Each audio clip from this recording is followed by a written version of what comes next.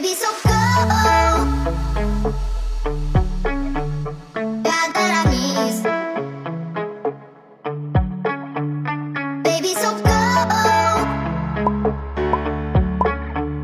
Bad that I miss. Hello guys, welcome back to my channel. I am Muskan and I hope you all are safe and doing great. So if you're watching my video for the first time, please take a moment to subscribe my channel and don't forget to hit the bell icon for my videos prior notification. Guys, so today's video is all about the Vistara airline cabin crew interview round. So in today's video, basically I'm gonna share their rounds and I'm gonna brief you about their cabin crew interview round in detail.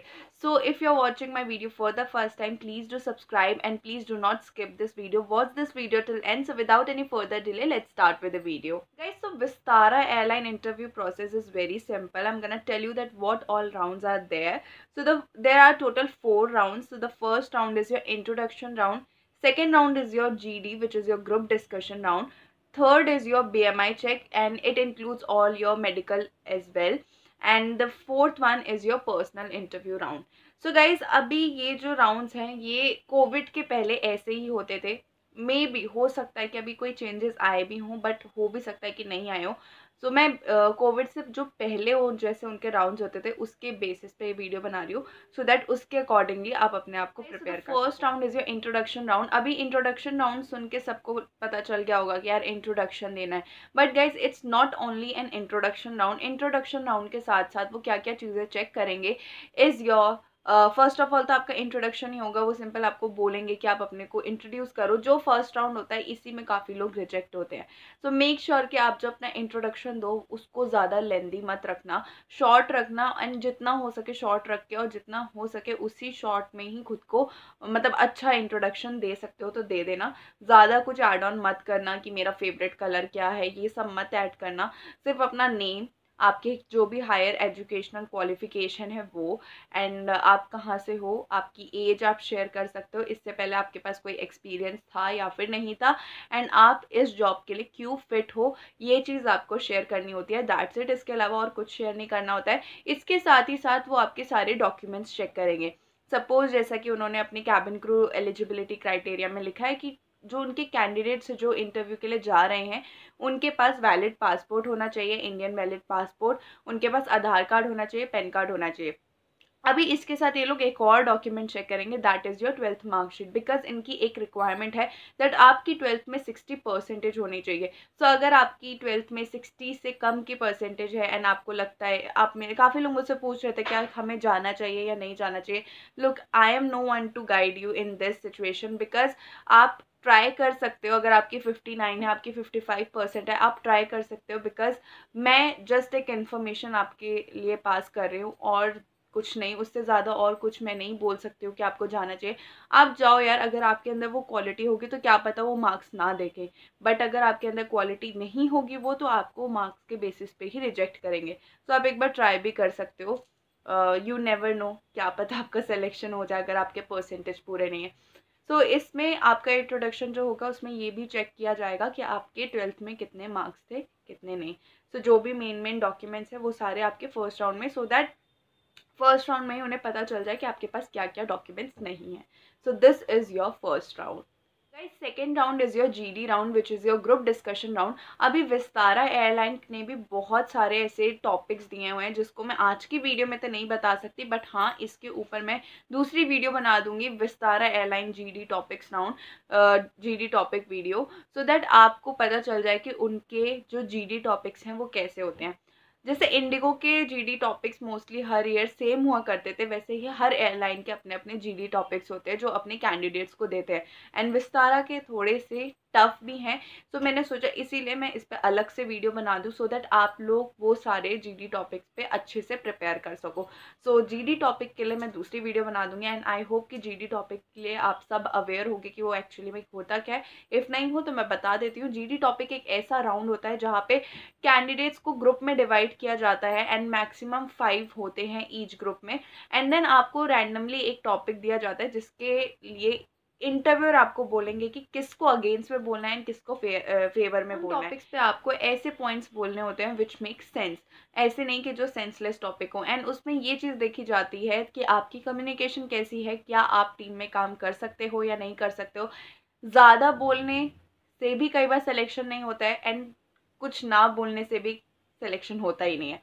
सो ये सारी चीज़ें notice की जाती हैं। And एक ऐसा GD round भी होता है जिसमें आपको एक टॉपिक सडन दे दिया जाता है एंड उसके बारे में आपको बोलना होता है, चाहे फेवर चाहे अगेंस्ट, वो आपके ऊपर होता है। या तो कई बार इंटरव्यूअर ही आपको बता देते हैं कि आपको किस में बोलना है, in favor or in against. So this is your GD round, on which I'm gonna make this separate video of what all are the topics of Vistara Airline cabin crew GD round. Let's talk about the next round which is your BMI round. So BMI round क्या होता है मैं आपको बता देती हूँ. BMI आप में से मे बी बहुत लोगों को नहीं पता होगा, तो BMI बॉडी मास इंडेक्स होता है.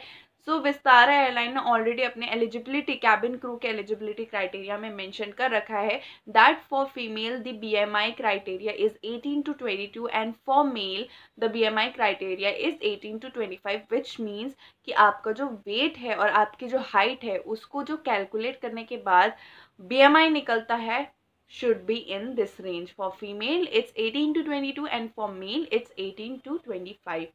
So ये चीज़ होती है. Now BMI round also includes your medical round, which most of the time it happens after you cleared all your rounds. Okay, so BMI में ही हम मेडिकल राउंड को भी add on कर लेते हैं. सो मेडिकल राउंड का अगर आपको जानना है कि इसमें क्या होता है, सो मैंने ऑलरेडी मेडिकल राउंड के वीडियो पे एक टॉपिक पे एक वीडियो बना रखी है, आप उसे जाकर चेक कर सकते हैं. BMI राउंड भी है. And also I would like to mention one thing, airline हमेशा आपके बॉडीज पे जो चेक करते हैं कि कहीं आपको मार्क तो नहीं है, कहीं आपके टैटू तो नहीं है. This can be check in your first round और can be checked in your third round. तो फर्स्ट राउंड आपका इंट्रोडक्शन राउंड है, उसमें भी ये चीज़ चेक की जा सकती है. आपके डॉक्यूमेंट्स के साथ आपसे बोला जा सकता है कि आप अपने हैंड्स को उनके सामने शो करें कि कहीं आपके हैंड्स पे या फेस पे कहीं मार्क तो नहीं है. अदरवाइज वो थर्ड राउंड में जो आपका BMI और मेडिकल राउंड है उसमें भी ये चीज़ चेक करेंगे कि कहीं आपके बॉडी पे मार्क या फिर कहीं टैटू तो नहीं है. अभी मुझसे काफ़ी लोग पूछते हैं कि मैम मेरे हाथ पे एक टैटू है बट वो विजिबल नहीं है अगर मैं उनकी यूनिफॉर्म पहनूं. बट उनके अकॉर्डिंगली ठीक है, विजिबल नहीं है, that's good. But what if कि वो ऐसी जगह पे है जो विजिबल हो जाए, बिकॉज हैंड्स पे मोस्टली इन सब एरिया पे ही रहता है.